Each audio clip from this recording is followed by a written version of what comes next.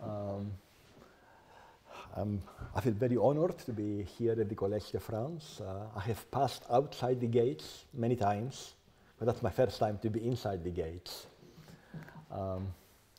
So I'll talk about object-centric machine learning, trying to tie machine learning with 3D geometry.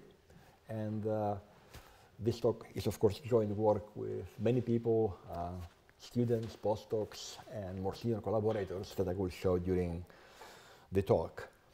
And it's, I'll summarize in this talk at a rather high level a number of efforts in my group at Stanford that are motivated by the desire to create programs or autonomous agents or robots that are able to act autonomously in the world or act in collaboration with humans to perform a variety of tasks. And for both of these cases, it's clear that to accomplish this, we must somehow provide the agent or the robot with knowledge of the world. And so this brings me to the two key themes I will talk about in this lecture, about essentially organizing knowledge about the world in an object-centric way and also exploiting 3D geometry in the process in order to do machine learning. Well, the world is definitely complex, but it's also factorizable or decomposable because we have these stable entities we call objects, like the chairs in this room, like people, like animals, like cars. And they're stable in the sense that the arrangement of them can change from day to day, minute to minute, but somehow their properties stay the same. They're carried by this stable entity.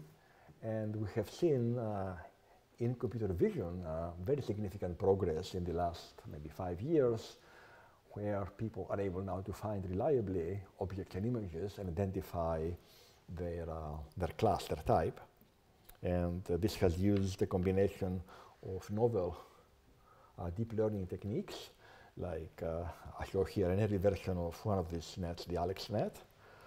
And underlying this is two things: the availability of a lot of data for training these machine learning algorithms, for example, the ImageNet database that Fei-Fei Li did at Stanford, and also lots of computing powers, and especially of GPU farms that can do lots of parallel computation very fast.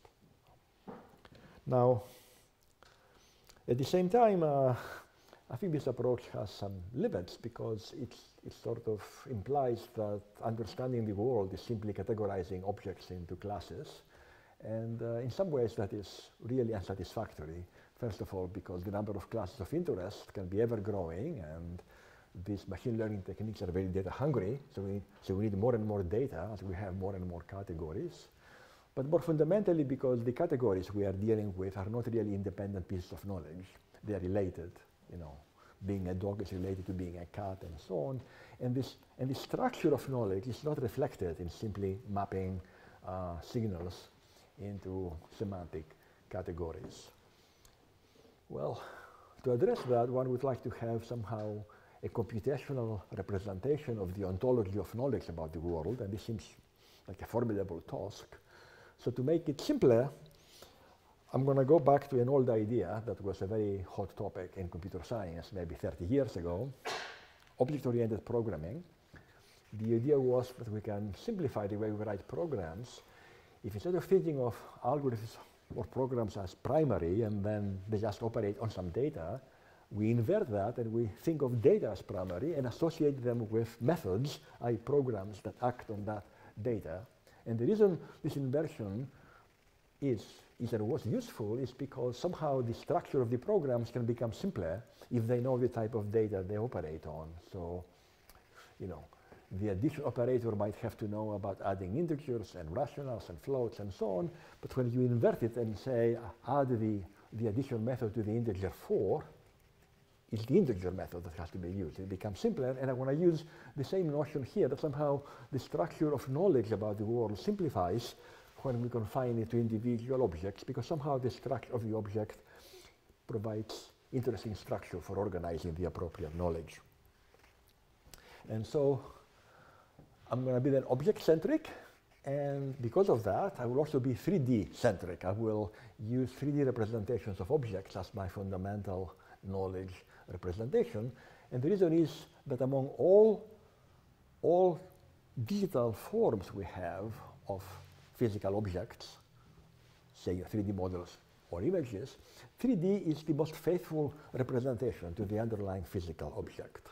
It captures the whole object, not just one view of it, and it also doesn't capture any extra things like background and, you know, and occluders and so on. So the notion is that 3D can be good for some new things. We've seen 3D used to create beautiful imagery for TV and advertising, for various special effects, for games, for physical simulations, but the goal here is to use 3D for knowledge representation, to take a 3D model like of the Arc de Triomphe, and then relate that to all images, videos, 3D scans, web pages, novels that refer to this artifact, and somehow use that to index all the information provided about this object. And so towards this goal, we started an effort in my lab and some other labs a few years ago to start accumulating 3D models of everyday objects and add semantic information on top of them, and that's what we call ShapeNet. And again, the interesting part here is not just the geometry, but the semantic information living on top of the geometry, which can include, for example, symmetries of the shape or parts of the shape, information about the size of the shape, the weight of the shape, physical properties, and kind of hierarchies describing shape decomposition. And more we are interested also in understanding physical interactions between humans and objects, because a lot of man-made objects have the form they have because they are meant to support a specific interaction with a human. And I will not discuss it very much until the end. So how to organize knowledge? This is an interesting topic, and I'm starting to play with this using some mathematical ideas coming from vector bundles and sheaves, where essentially the notion is an underlying space, here is the space of objects, and then the fibers living over each object is where knowledge is encoded about this object. As a vector space, typically I'm going to mostly be talking about encoding knowledge as function spaces living over the geometry of the object, where, for example, you can think of every feature of a 3D model like curvature as a function living on the object. You can think of a part, like my right arm, as a 0-1 function, as an indicator function. So the claim is that semantic information can be encoded in an appropriate function space living over the object. And so this shows sort of this scheme view of knowledge where related objects have shared structure, they can share some of this knowledge, but as you move further away, that is not true. As you go from chairs to planes, there's not so much in common. And somehow it is this local structure that is captured by the sheaf metaphor. So this is the representation of knowledge, but to get to that, we have somehow to acquire knowledge somehow. So we need develop tools that from text and from websites and from images and from videos and from scans, we can suck 3D knowledge and put it on the model.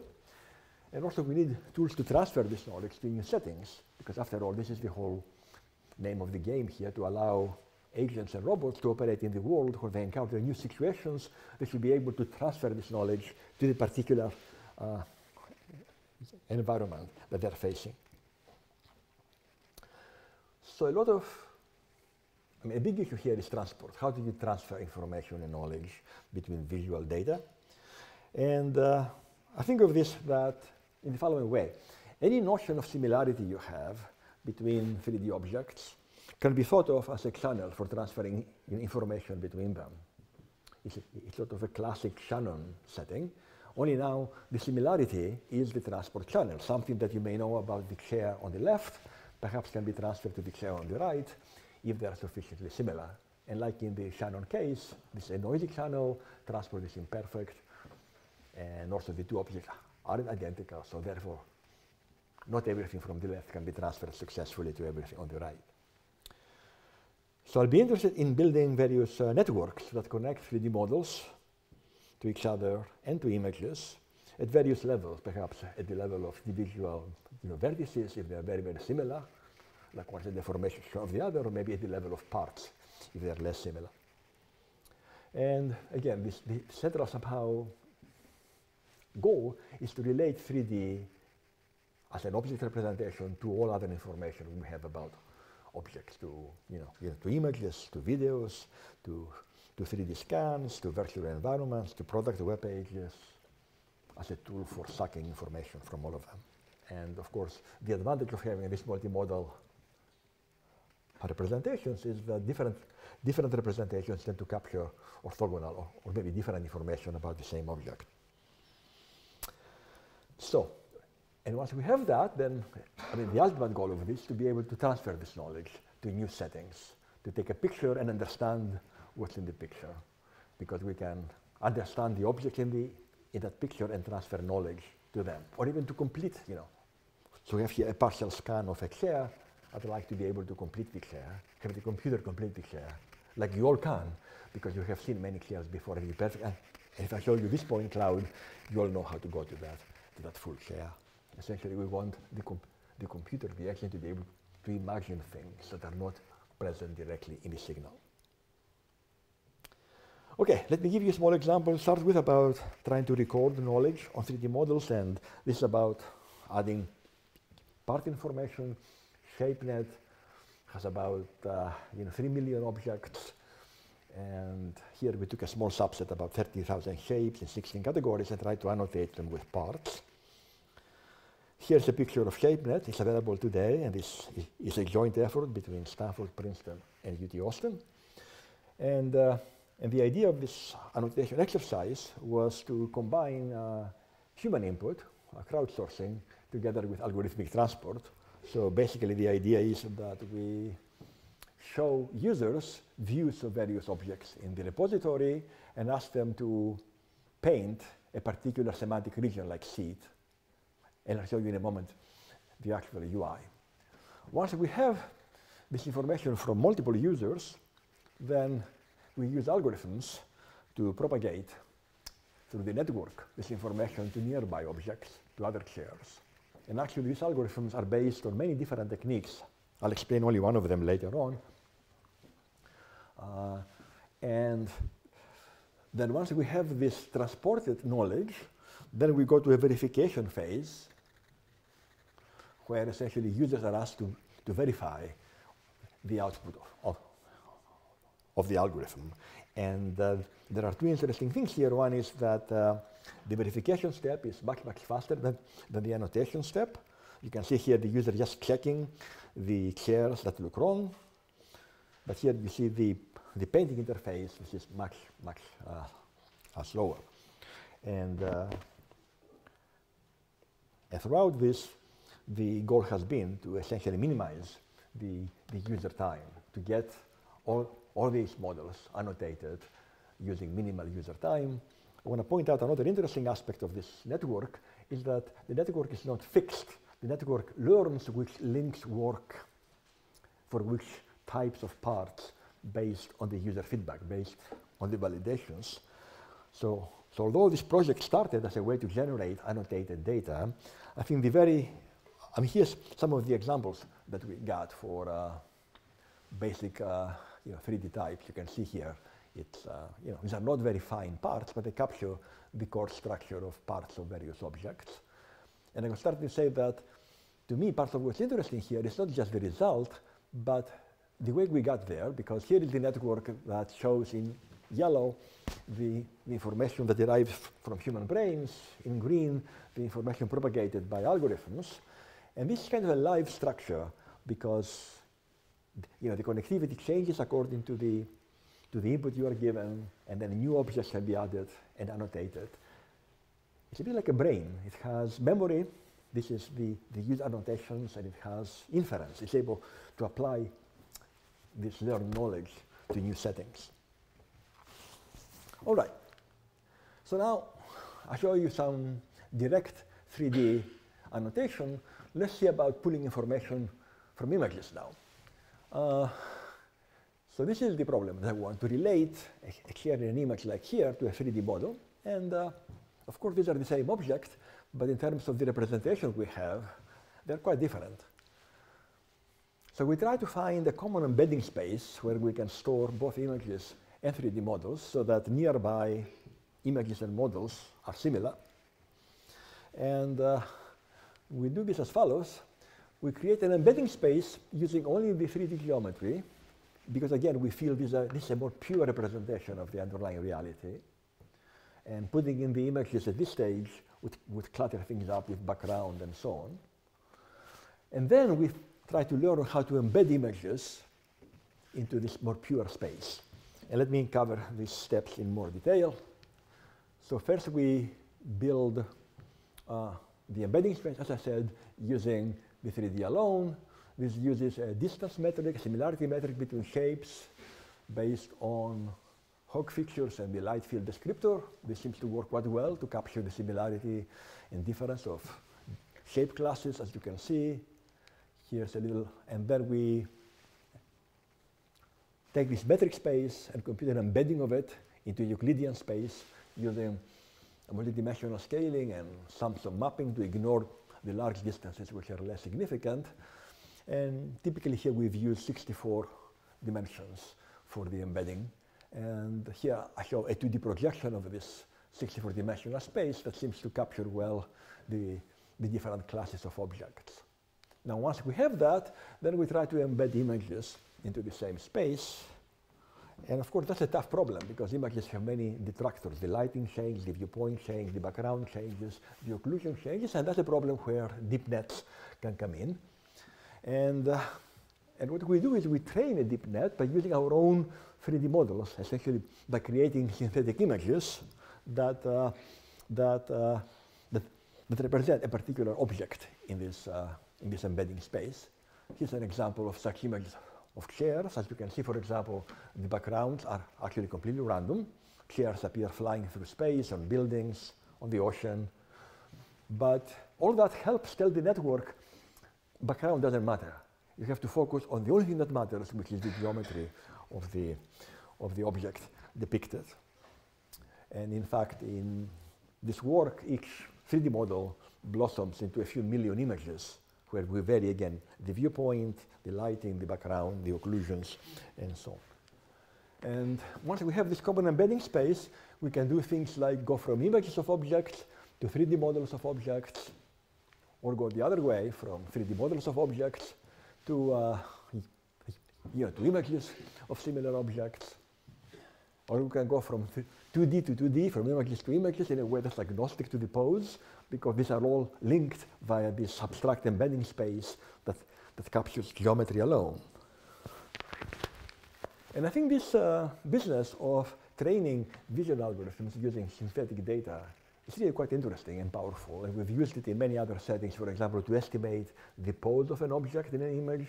This is a hard problem to find actual supervised data for, because humans are not very good at estimating pose, but when you can synthesize the data, of course, you know the pose exactly. Of course, there is the issue that the synthetic data is not exactly the same as the real data, and one has to understand this issue better than we do now. Another interesting aspect is, through the work of companies like Google and Microsoft and Baidu, there is very good algorithms to connect text and images because they exploit all the training data coming from websites. But there's not very good way to, for example, correlate text and 3D because we don't have so many documents that include text and 3D models. But now we can somehow link text and shapes via images. We can, for example, if you go to the Tribal 3D warehouse and search for chairs with round back, well, there are some chairs with round back, but there's also a lot of garbage in here. And that's because the metadata that's in these model files is very bad usually. On the other hand, if you go to Google and search for images by saying chairs with round back, you get very good results. And then using the common embedding space, you can pull 3D models that are now chairs with round backs. So again, this is sort of this power of linking, of transitivity. If you can go from text to images and images to 3D, you can go from text to 3D. And that's an example of once you have this linking between 2D and 3D, you can start sucking information from 2D onto 3D. For example, many of the 3D models we have are not textured. Many images of real objects have texture. Can we pull the texture from the object to the image, even though it's not exactly the same object? And I will not have time to discuss how we do this. It is not by building point-to-point mappings between these objects, but in a more abstract way.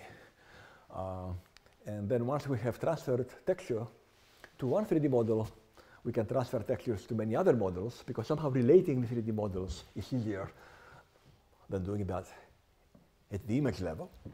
So at the very end, we end up generating lots and lots of textured 3D models, which means now we have better training data for computer vision algorithms, because real objects have textures. And actually, we verified that experimentally that when you train with textured objects, say for pose estimation, the results do become better. Okay, so that's just two snapshots of this kind of grand plan of transferring knowledge from 2D to 3D. Let me say a bit about one of the transport mechanisms that I mentioned, based on function spaces and functional maps. Again, to transfer information, we need to know what is the same in A and B. And this can be, again, very, very low level, like a pixel or a vertex of a mesh, or maybe higher level, like parts. And again, I'm going to represent the information as functions living on the 3D geometry or living on the image. And I'll be interested also in operators, meaning things that take functions to other functions. And specifically for the case of 3D, I'll be using a functional basis called the Laplace-Beltrami set of eigenfunctions that I don't have time to go into in detail, but it's like a Fourier basis for a general manifold. And this brings up some interesting kinds of mathematics that has not been used so much before in computer science, in particular functional analysis methods for representing these function spaces and doing things with them. For example, we have made very good use of the rich representation theorem, and also homological algebra for understanding essentially all these arrows, all these maps that relate different objects to each other. And I will mention examples of that as I go along. And so let me talk very briefly here about functional maps. In fact, this is going to work with Max, who's sitting right there, that tries to represent correspondences between objects in a mathematically nice way, as matrices. And here's the idea. If I give you, say, this cat and the lion, they're similar 3D models. You can think of the obvious correspondence that takes, I don't know, tips of the ears to tips of the lion to the cat, and nose to nose and tail to tail. So for every point of the lion, you can have a corresponding point on the cat. And now, essentially, you can do a pullback of information from the cat to the lion. I show here as coloring. If I have any coloring, any function on the cat, I can find the corresponding function on the lion. How? By taking a lion point, taking the parameter map over to the cat and applying the cat function, the cat color. And I show here 4 different colors being transferred from the cat to the lion. And so essentially this is a mapping, an induced mapping of the function spaces, of the knowledge spaces living over the two objects.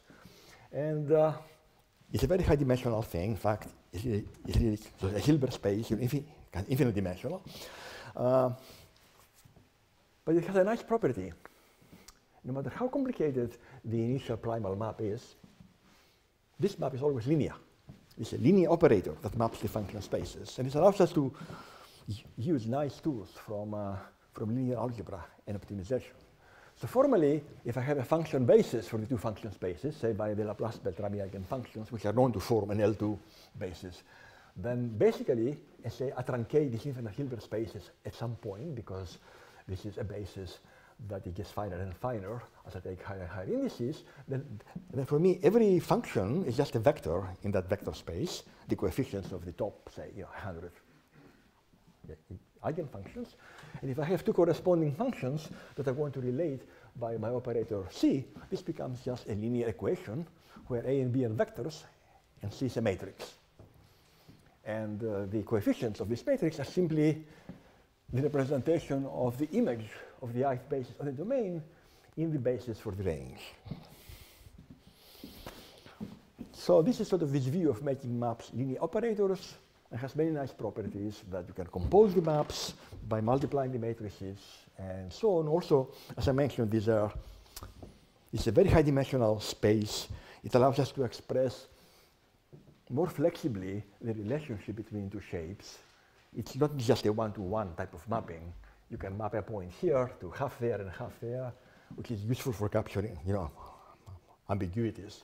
It's also the case that nice natural maps tend to lead to very sparse matrices, as opposed to dense ones, which also make computation easier.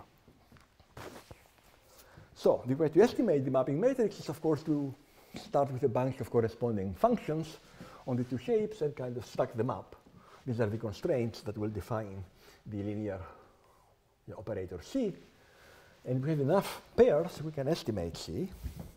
And where are these pairs coming from? Well, as I mentioned earlier, any piece of knowledge that you have that should be the same across the two shapes can be expressed as a function, and therefore as a vector in the corresponding function spaces, and I will have a mapping constraint on the matrix C. And these functions can be curvature, can be various descriptors like the Heath kernel signature at different time scales, or the wave kernel signature.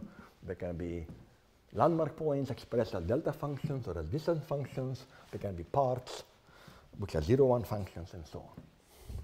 So somehow here is where we're injecting supervision into the mapping process, because we are telling the system what we care to preserve.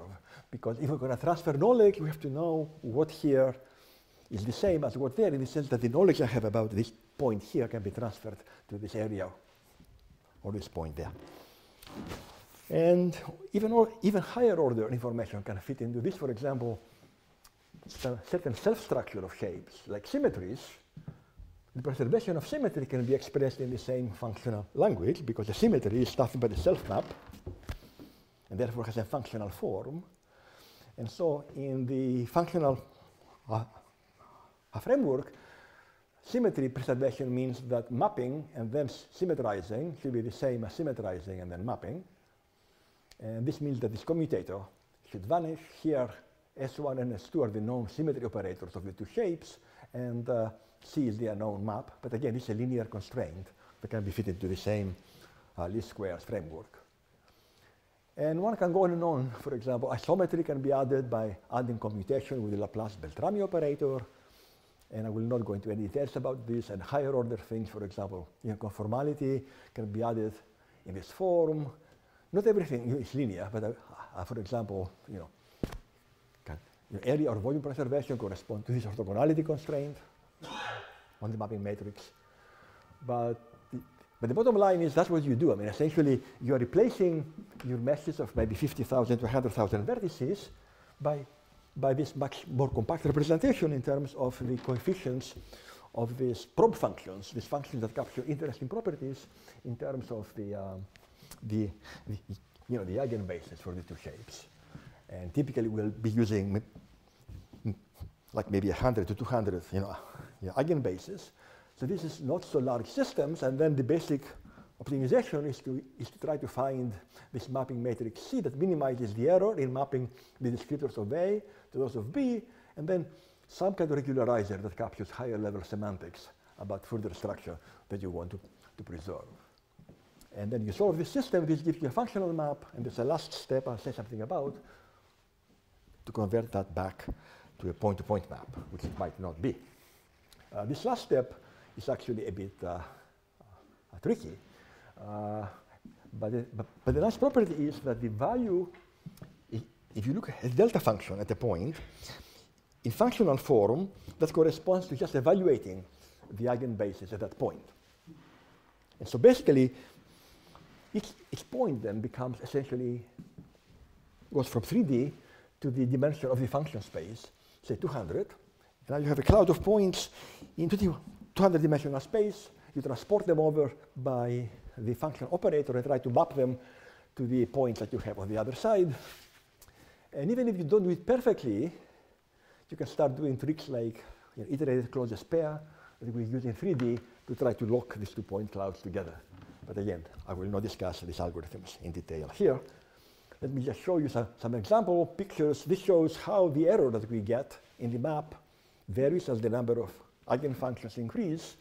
And you can see, I mean, by 150 or so, we have captured most of the benefit of using this representation.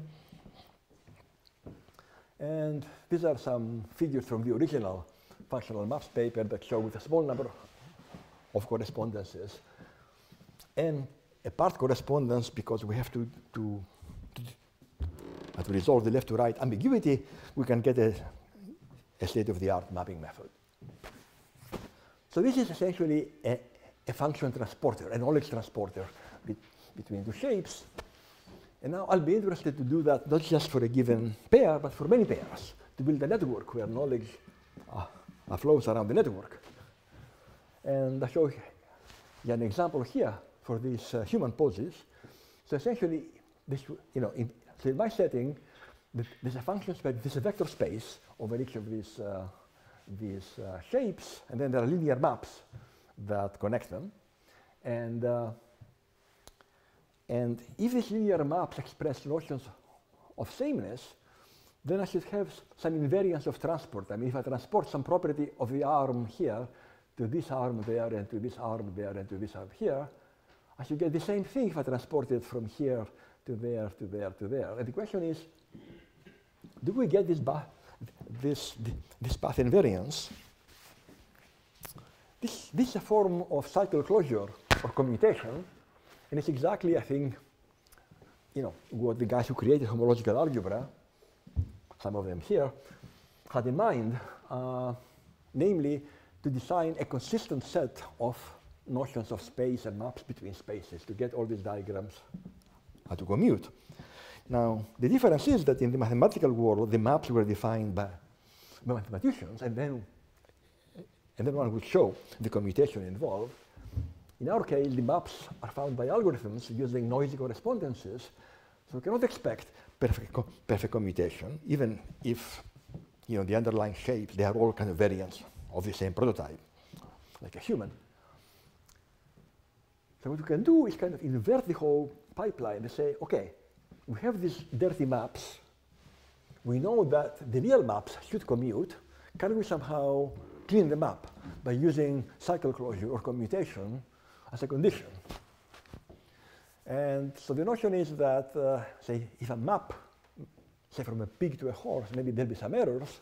But maybe if I map to some intermediate object like the cow, I will do better by composing the pig to cow and then the cow to horse map. And this map might have fewer errors. So the idea then is to look at all maps together and conceptually put them in this big mapping matrix where the ij entry is a block that maps functionally object I to object j. And if these maps were to be perfectly cycle consistent or perfectly path invariant, then it turns out this big mapping matrix has to be positive semi-definite and have low rank.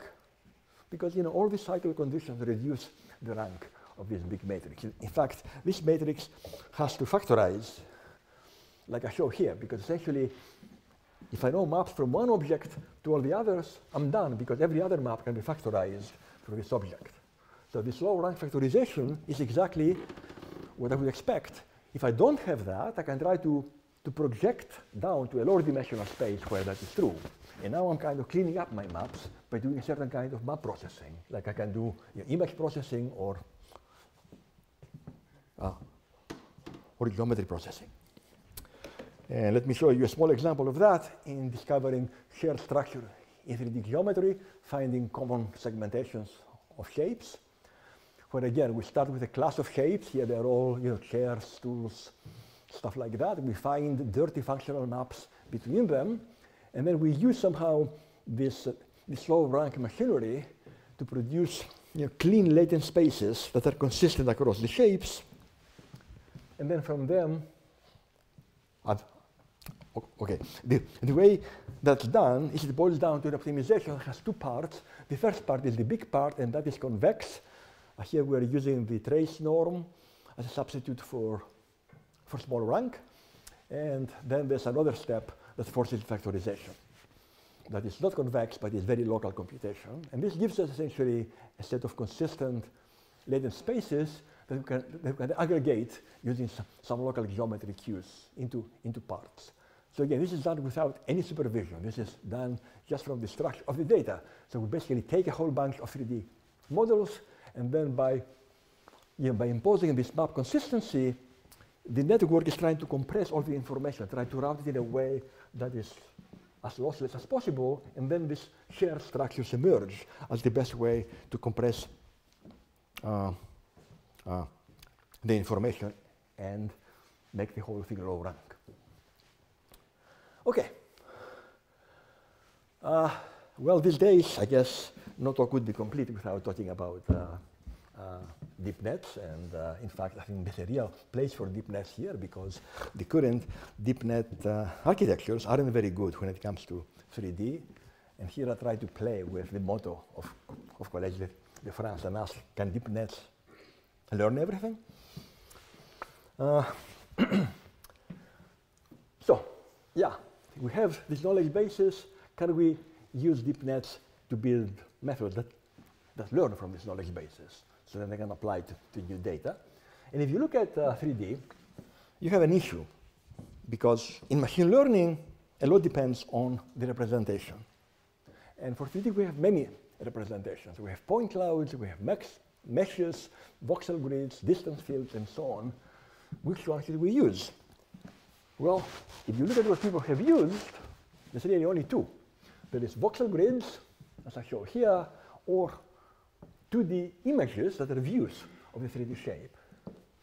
And the reason that's true is because the current dominant architecture, a convolutional neural net, requires regularity. It requires sort of this grid structure to be able to do the sharing of kernels at different locations, and therefore optimize the number of weights that is used during the learning process.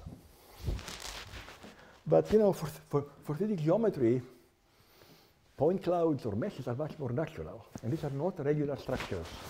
So how can we design 3D learning architectures for this type of data? So I'll show you a couple of efforts in this direction. One is to use point-based representations. So basically, we want to go from a point cloud, develop some kind of a deep net that ends up giving us, I don't know, object classification, parts, semantic segmentation, and so on. And here is a first attempt to do that. This net, the basic net is here. The blue part is what gives you classification.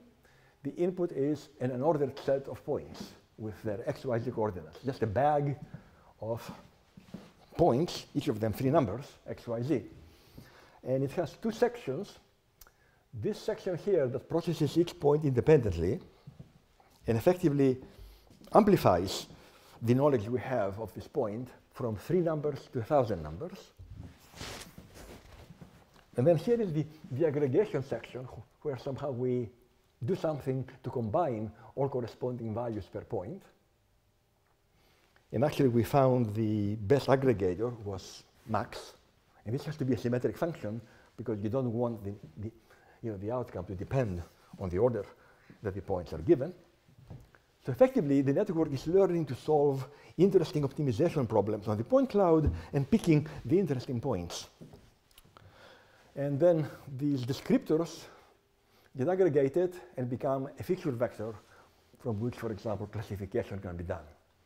And if the goal is to do, say, segmentation, then we have this branch where local information, as shown here, is concatenated with global information to produce on a per point function that can be the sit function for the chair, the base function, the back function, and so on.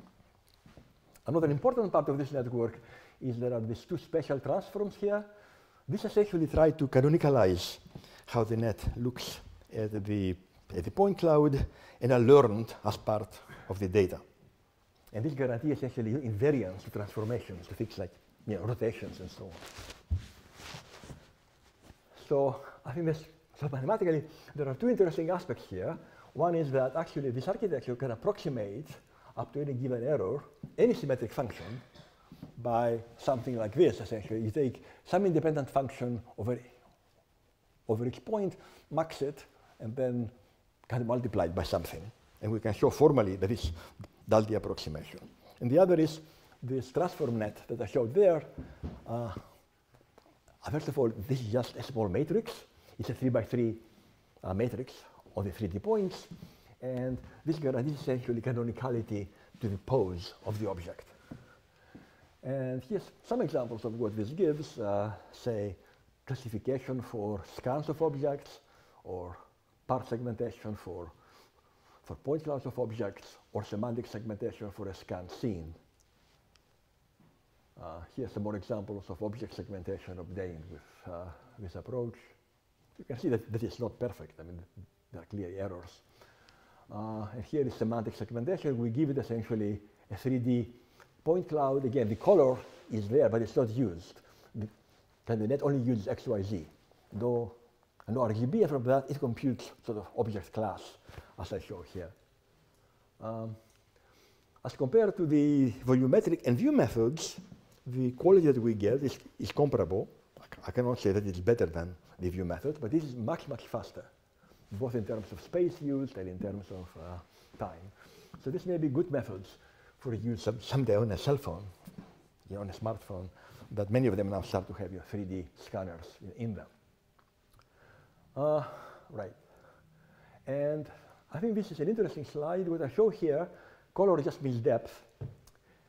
On top you see the original point cloud, and down here you see the winner of the max competitions. These are the points that this function selected as being most salient, most interesting. And it's kind of interesting that they mostly agree with our human intuition about what points capture the semantic structure of the shape. Okay, I'm running behind, so I'm going to go a little bit fast about the remaining parts. We also looked at graph-based representations, where again the goal is to be able to learn how to transport functions living on shapes. In this particular work, we didn't use the mesh structure. We used simply point sampling of the shape, and then the points are connected to their nearest neighbors. So it's a graph representation. And we want to transfer things like shape parts or key points. As I mentioned, a key aspect of convolutional architectures is they need the regularity. Once you have a graph structure, in general, you don't have this regularity, so it's not clear how to transport a kernel from this region of the graph to this region of the graph. And that's one point we try to solve by going to a dual space, going to a function space. So now, as I showed earlier, I can think of the dual space of functions living on the geometry or on the graph. And the nice thing there is that convolutions in the primal space become just multiplications of the coefficients in the dual space, so you don't have to deal with this issue of the lack of regularity. But you have to deal with the fact that each of these function spaces is obtained independently. So a function that has the same coefficients over this chair and over this chair might look quite different because the corresponding function bases have never been aligned. So to deal with this, we have somehow to bring all the objects into a canonical framework, a canonical functional framework, not kind of 3D framework. And we do so by essentially estimating, or having the net estimate, functional maps that map the functions of each object into this canonical object, this latent canonical object, where the alignment is done and now a learning can take place. And again, this is a bit like the spatial transformer that I showed earlier here, done not in 3D space, but at the level of this functional space, essentially. So that's a rotation in the functional space that tries to align the function space of this chair to a canonical functional space. And as you can see, this makes life better. I mean, now corresponding functions look more similar on the two shapes. Okay, so these are the two key ideas here. Use the dual space to get outside, to get around the problem of regularity in the graph structure and use synchronization to make sure the functional bases talk the same language. And these are the basic steps. We have a forward transform, spectral multiplication, backward transform, and the synchronization. And the whole net looks like this. It's a little bit complicated because the nonlinear step we don't know how to do in the functional space. So basically, this net transforms, convolves, and transforms back, and then does the nonlinear step, the ReLUs, and keeps doing that at different scales. And that's the basic structure of this net, and seems to do fairly well in terms of these test data sets. Here are some examples of what it gives.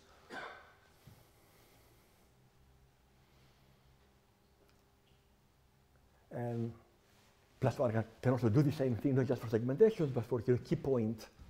But in any function you want, any function that expresses knowledge over the shape in this form can be learned this way using this approach.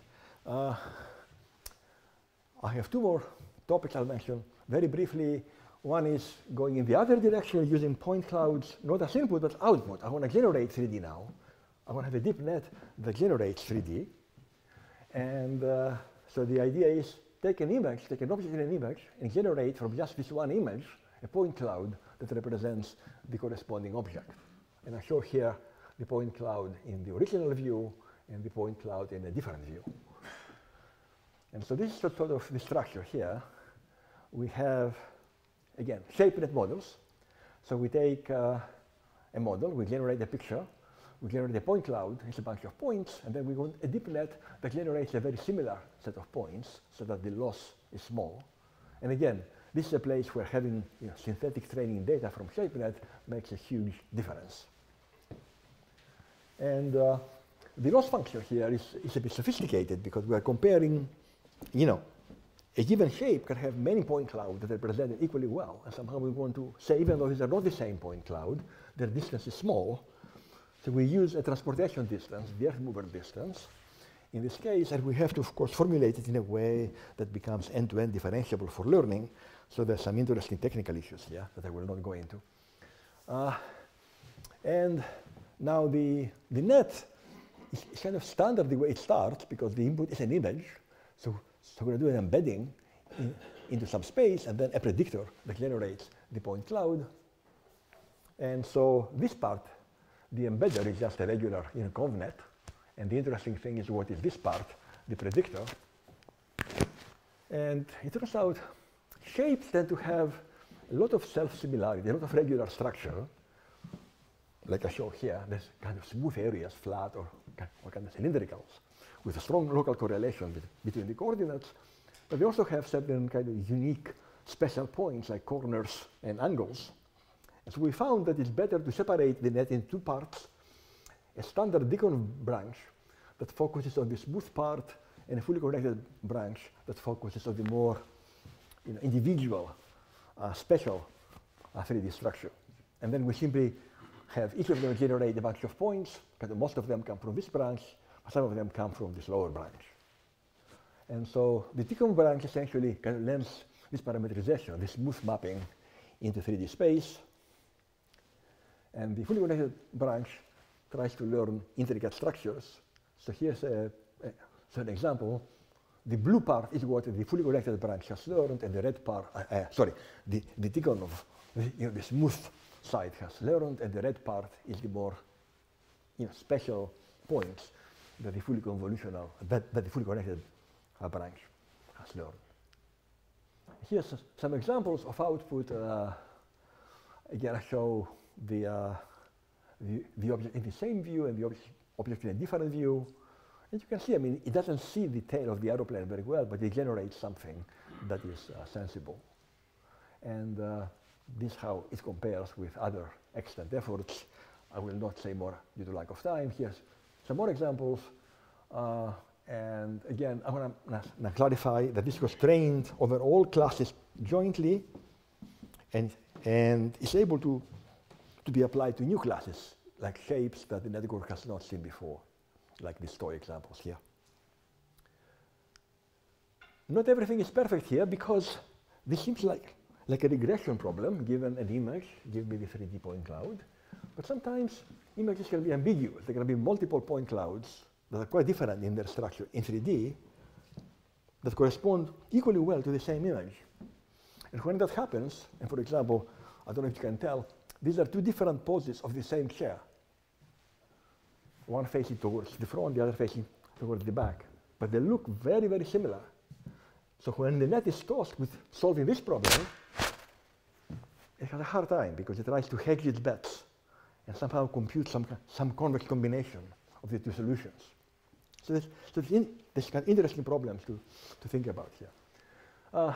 Okay, let me end just extremely fast by saying this is mostly ongoing work, and I think there's much more to be done here about capturing not just geometry, but physics, how things interact. So how humans sit on chairs, how humans grasp cups, where we encode not just the geometry, but also the dynamics, how things happen over time. And it's a bit different from, say, classic work in computer vision, that activity recognition, because we're looking for more than just a name. We're looking for actually the motion of the hand that, in grasping the cup, not just that the hand grasps the cup. And again, there's other efforts that talk about the semantics of various actions, but at a very high level. So when I go down a bit more to the details. And so one thing we've looked at is how to capture data for this, and this is not trivial because most interactions are contact interactions. Contact means occlusion. Occlusion means you don't see. So we actually played a little bit with some setup where in the interaction we have two objects and we make one physical and the other virtual. So this fellow is wearing an Oculus headset, is looking at a virtual cup, and is trying to grasp the cup with his real hands, while a 3D scanner is watching the real hands. So now we can see the hands. Even that is far from perfect, because of course we can capture the approach to the cup, but not the actual contact, because we don't have all the compliance that comes from holding the actual object. So we played around with a way to represent this information in a way that is abstract. So we can compare different interactions by effectively partitioning the space around the object into cells and then somehow representing trajectories of particles on the moving object as vector fields in these cells and summarizing statistics of these vector fields. And so with something like this, we can, for example, differentiate an approach to a cup from above versus an approach from the side, because their descriptors will look different. Another interesting problem that comes up in these settings is not just recognizing objects and images, but the state of objects. That is this a chair here, but is the chair empty or full? Door, but is the door open or closed? Cup, but is the cup empty or full? It seems that to understand interactions, we have to understand that many of them have as a goal a state change for an object. So we've been playing a little bit in this direction, and maybe due to the lack of time, I'm just going to skip through that for now and simply go to the end. So to finish, the goal here is to say that 3D can have a primary role to play in understanding how to represent knowledge about the physical world. And to really do that, we have to focus on essentially all the connections between the different media, 3D images, video, 3D scans, text, and so on. And we need better tools for machine learning with 3D data. I think what I showed is just a very bare beginning. So to summarize, there are two key ideas in this talk. One is of building networks that transfer information between different objects. This can be 3D models, can be images, can be mixed networks. And the one lesson we learned is that transfer is a little bit easier in 3D because somehow they're more complete, more faithful models to the underlying physical object.